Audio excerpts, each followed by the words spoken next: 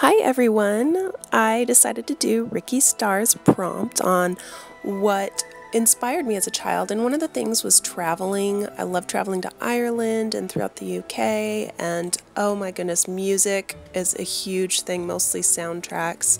And then the Brambley Hedge series books, oh my goodness, they gave me so much scope for the imagination. They were amazing. And the George and Martha books, I love the George and Martha books because of their simple structure and the humor and the morals to each story. It really made me want to write children's books, and that's still a dream to this day. Let's see, the classics, all the classics. I love reading the classics. They really inspire me. Tolkien and C.S. Lewis, Little Women, Jane Eyre, Pride and Prejudice, all those kinds of stories. And then there's of course, Robert Jordan's.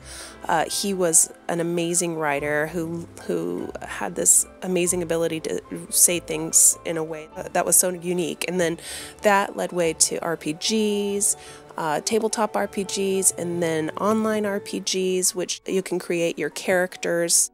And then, of course, the artwork of the flower fairies, and then the squished fairies were really hilarious, and I loved how unexpectedly cute it was, and colorful, and just kind of in an odd way. It's pretty.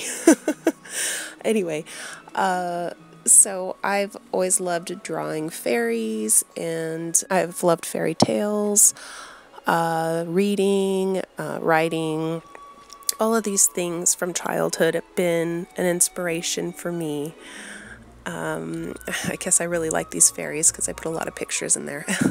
Okay, and here's movie inspiration. I loved Roger Hammerstein's Cinderella, and good grief, look at that dress. That was one of my favorite dresses of all time. I used to play dress up, and my character Gwendolyn is kind of inspired by that dress. And then back a couple slides now, because I can't seem to keep up with them, are the canon series that were filmed in Israel, and those are really sweet stories. Anyway, I'm running out of time, but thanks for watching, and I hope you enjoyed. Bye.